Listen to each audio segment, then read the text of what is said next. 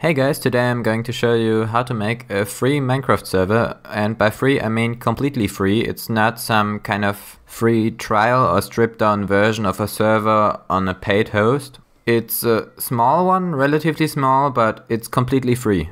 To put this thing into perspective, this server would be worth $10 a month on MC Pro hosting. It's got 1 GB of RAM, no restrictions for plugins or player accounts, and yeah, it's a full-blown server. One thing to keep in mind is that the IP will change every time you update the server or if it crashes down completely for some reason. So you'll have to set up a website where you'll always get the latest IP of the server.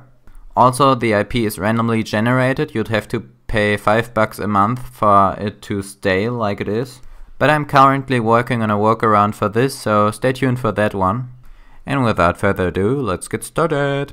Gosh, that was stupid. So to begin with, you need 3 accounts on those 3 sites. One of them is Red Hat Openshift. They are going to be the provider where the physical computer sits, which the server runs on. Then next we need a Dropbox account to save our data and word saves and plugins. And the last thing we need is an ngrok account. We'll get to why we need that later. But that's all for the accounts. Then go to the Jenkins site in the description and click on paperclip and whatever number comes after that. Next thing you'll need is a zip file. It contains 3 startup files I made. I'll link it in the description below. Just download it and extract it into a new folder.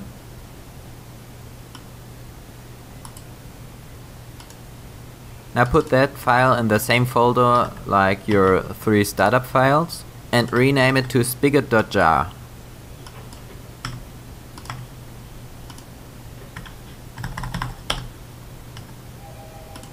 Now after that, if you're on Windows, just double click the bat file to start a local instance of the server. And if you're on Linux, go to the properties of the sh file, click the checkbox for executable, do right click, open in terminal, and then type in /start.sh. You can use tab completion if you want. Now on both of the operating systems you should now have a terminal window running a local instance of the server. You can now open Minecraft and go to the server localhost, and then you'll be on the server that we are going to get up and running on Openshift. Right now it runs on your computer, which means that your PC must be turned on in order to use the server, and nobody from outside is able to join your server. So after the server has loaded up, just type stop in the console and it should quit. Inside the folder with the 3 startup files and the jar file should now be a lot of other folders. There you can put your preferences and plugins, install whatever plugin you'd like or change whatever preference you'd like, and then come back to this video. So if you've done that, install the Dropbox client on your computer. I'll link it in the description. Then install and start the program, sign in with your Dropbox account, and then go into your local Dropbox folder. Then take the folder your server is in, rename it to Spigot, and move it into the Dropbox. Both the naming and the location is important for this to work. Just let it finish uploading in the background, and meanwhile go to the Dropbox app console linked in the description and click on Create New App. Choose Dropbox API, then Full Dropbox.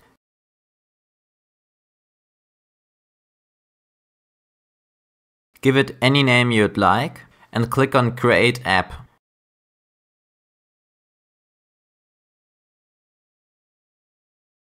Now click on Enable Additional Users and click OK. Click Generate Access Token and take note of the string it's gonna output. I'm just gonna paste it here and we're ready for the next step.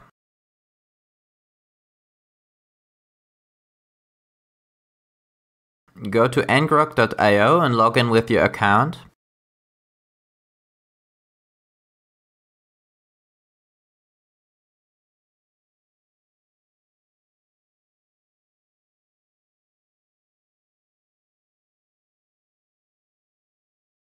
Then go to connect your account and copy the random string after the auth token and take note of that one.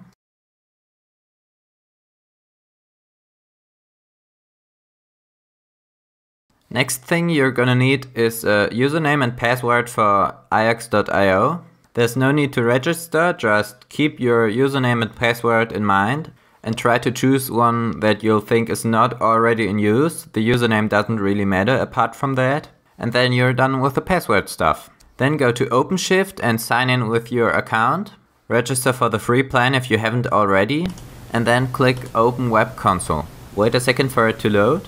And then click on New Project. Give it a name that you think is not already taken.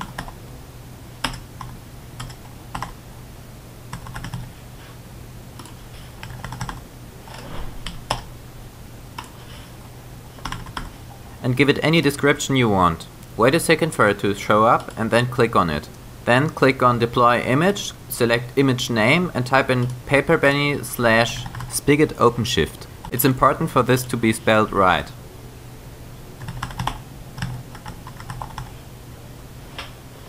Then click on the little search icon and click on Environment Variables. And now we're going to give Openshift the passwords it needs in order to access our accounts. First, type in capital letters Dropbox token, don't spell this wrong, and paste the Dropbox token we noted from the Dropbox app console as the value. Then add another value, take ngrok token in capital letters as the name and paste our ngrok token we had from before.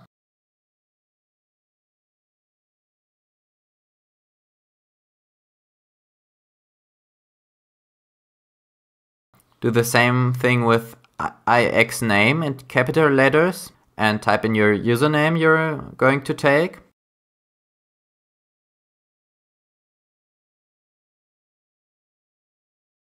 Then ix password and then the password you're going to need or to have. And then we're done with that. Just click deploy.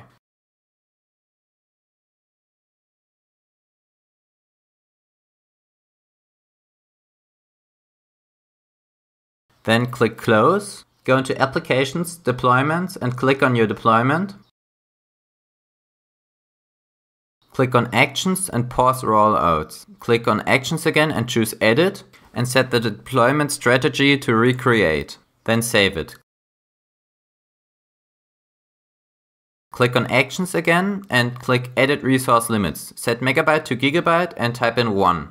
Then save it. After that, click on Actions and then Resume Rollouts. Now after you've waited until the deployment has finished, go into Applications and then Ports. There you'll have one port, which is your server. Click on it and click on Log. If you've typed every password and etc. incorrectly, there should be an output similar to what you had when you ran the server locally, except for one difference. There's going to be a blue link somewhere in there. Click on the link and it's going to take you to a site with the server IP.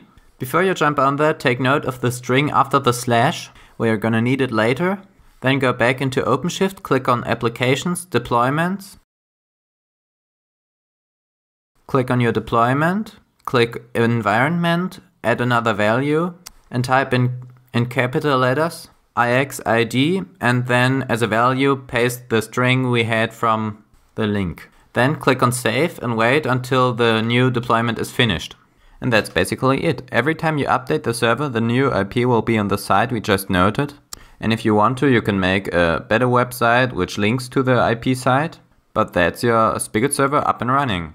I tried to make this tutorial short because not everybody wants to learn Docker and Bash. But if you want to be able to see what we've just done here without just following orders and be able to modify and customize it to your own needs, I can make an extended tutorial on that. Just write it in the comments below. And I'll catch you guys next time. See ya. Bye bye.